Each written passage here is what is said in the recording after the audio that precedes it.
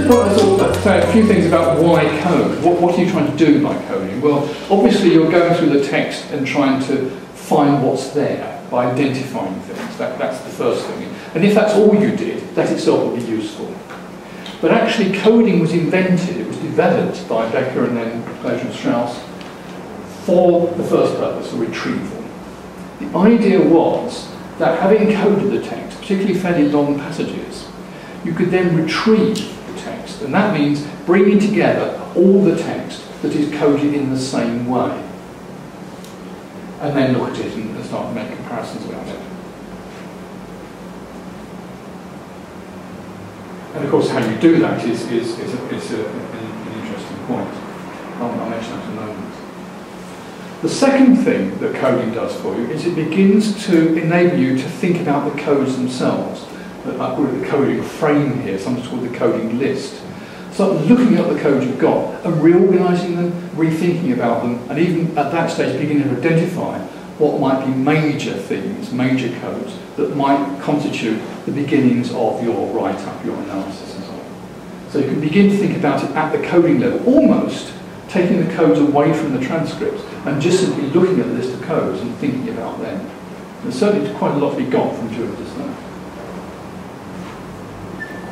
By the way, why do we retrieve? Well, we retrieve because we want to get the evidence. Let me say some things about retrieval. Retrieving means getting all the text coded with the same label, all the passages about the same phenomenon, idea, explanatory activity. And literally cut and paste. I mean, traditionally, it was done using envelopes and files and so on. So people would actually get their interviews, they would code them up, they would then photocopy the coded versions, many copies of them, and then they get the scissors out and begin to cut them up. And they cut out the text that's coded this way, and put it into an envelope with that label on it, and any time they found another passage coded the same way, they cut it out with an envelope. And in the end, the envelope or the file will contain all the passages that had that coded name. And they could then lay them out on the table and see, what do people say about these things? What do people say about this particular phenomenon that I've coded here? What's going on?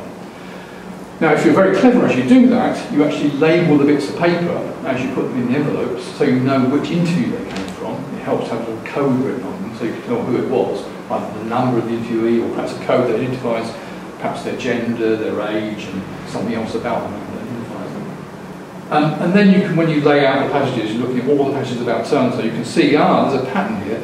People who are over a certain age tend to say this, and people who are younger than a certain age tend to say this. And there's a group in the middle that tends to say anything that's different. So you begin to get patterns as you retrieve the text. You begin to identify patterns in the code you've got. And that's a very traditional way of doing it. That's why I think that the coding approach was first identified. Because it enables this kind of cross-case comparison on the same theme. You can lay out on the table, or on the desk, or on the floor perhaps if you need a very big space, or on the wall. Some people talk about putting things up on the wall and just blue tacking everything to the wall to look at it. Perhaps it's slightly more comfortable up on the wall. Of course, walls can be a bit bigger than tables. But you can see everything around and move things around and begin to kind of structure a pattern and begin to make these cross-case comparisons. So you can say things like, these cases tend to do this, these cases tend to do that, and these cases tend to do something else. So you've got a pattern within that code.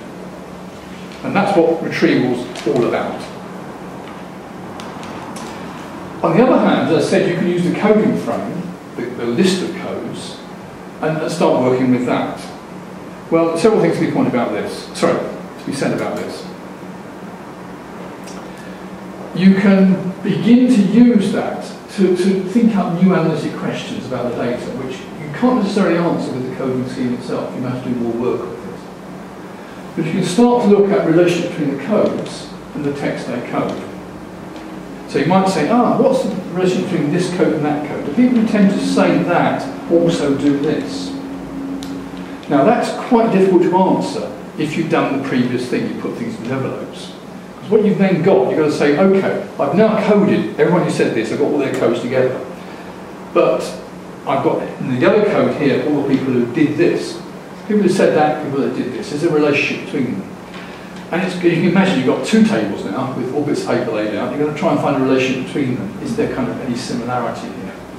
And of course, ideally you've got certain cases that don't appear in either pile, so you've got to have those in mind as well. That's quite a hard activity. It requires lots of sorting out and comparing, or that's the same person as that, that's the same person as that. You know, even perhaps moving them together in some kind of fashion to reorganise them. As I say, that's one of the reasons for using software. The software makes that activity so much easier to do. You can start to do those things very, very quickly. All the reordering of bits of paper is done for you by the software, the NV or whatever. You can also begin to group cases, but again the coding frame can't do that, but it can suggest that there might be reasons for grouping cases. People who have this kind of background might be doing these kind of things. Where does the coding frame come from? Well, is your approach deductive or inductive? I mentioned these terms a few weeks ago. Inductive meaning they come from the data essentially, and this is the approach that gravity theory promotes, whereby you strongly base your ideas of coding in the data you found. By contrast, the deductive approach says we start with some theory, we start with some ideas, and from those we produce our coding scheme. In fact, I think most qualitative analysts do both. Even if they're claiming to be grounded theorists, they often come with ideas that they then apply and construct their coding scheme from. So they start with some theoretical ideas. Where do those come from? Well, they come from reading literature, of course, from your own familiarity with things. Maybe you've been in this context before you started doing research. You might have your own research questions that you started from. And of course you'll have an interview schedule. An interview schedule will raise issues that your respondents talked about. And those themselves are candidates for codes. So in fact, it's not quite as difficult as I said to begin with. You've already got here, by looking at literature, by having your own questions, and by looking at the schedule you've constructed, you've now got some issues that you can start to code for thematically. So template analysis is both deductive and inductive? I think it is, yes.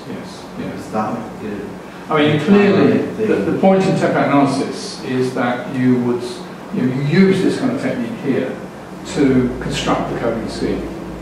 But at the same time, you also read the first case and use what's in front of you to construct themes as well. So it's almost like a coincident combination of both. You do both at once. Yeah. You don't actually construct a coding scheme entirely, from the deductively from literature and so on.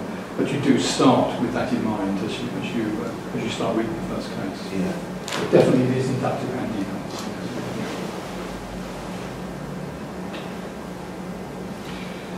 And then of course, as you read the data, we hope it goes beyond what you started with. And like I said, template analysis starts doing this, discover new ideas, new theories, new explanations, new phenomena in the data. So you've got a starting point, but you use some of the ideas I've gone over just now to create and think about new things that you haven't realised were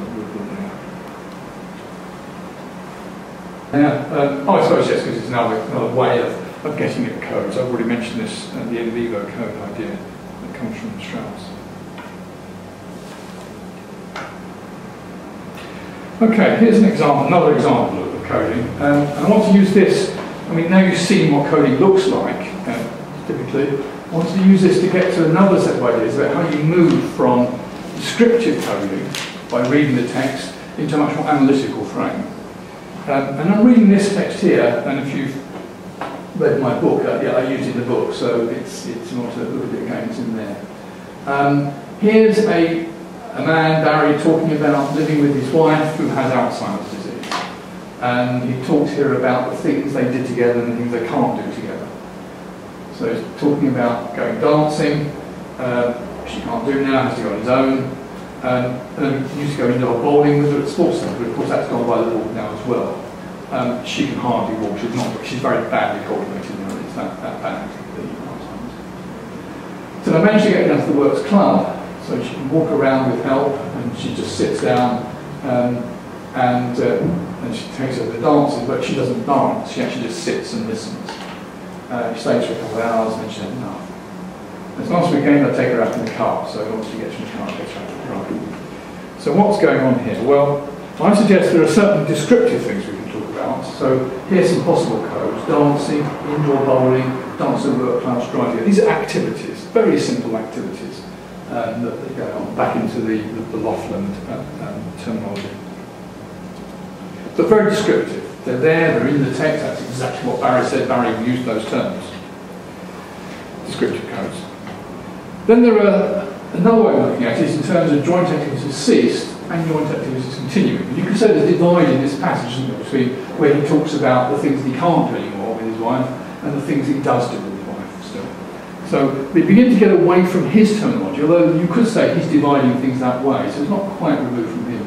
We're beginning to move in that direction. So these more analytic ideas, categorising the responses.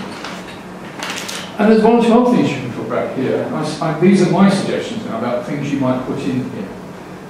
Loss of physical coordination, that's something which his wife is experiencing. Togetherness, a concept about the way he's describing his relationship with his wife in some of his activities. Idea of doing for, he has to do things for her in some ways. He talks about that elsewhere in the interview actually. Maybe a sense of resignation that comes from this, and perhaps a core activity as well. It's, again, I picked this out from this passage, the dancing. We actually talked about dancing a lot. They did dancing a lot together when they were younger. Now, he doesn't mention those things. These are not categories, well, he doesn't mention dancing, but you know, the idea of core activity, he doesn't say, this is a core activity for me. This is a theoretical concept. This is me as a researcher coming in and applying my ideas to it. So getting away from a descriptive set of terms into a more theoretical ideas. And so we might call these analytic codes now. Now, whether they're good ones or bad ones is another matter. I'm not making any great claim for being a great insight here into the theory, but nonetheless, I'm just trying to show you how you begin to move from a descriptive approach to a more analytical approach of what's going on. So here's what it might look like when it's marked up. And you've got the normal kind of bracketing here, indicating the descriptive things. Going on, notice how it's overlapping as well. And I've used these boxes here to indicate the joint activities ceased and the ones that continue. So this is what's the other way around actually. I think that's a mistake in the diagram. These are the ones that are now finished and these are the ones that continue. And the doing for is also represented by this thing here, where he's effectively talking about ways in which he does things for her rather than with his wife. And so there's a subtle change of approach here. And I've also circled some other terms here that might say a representative of resignation. You know, again, you perhaps got to listen to the original interview to hear this, but well, it was almost a kind of sigh there, well, we used to, well, she can't, and the combination of well with the negative kind of gives a sense of, well, you know, well, it used to be, but it isn't anymore, kind of resignation.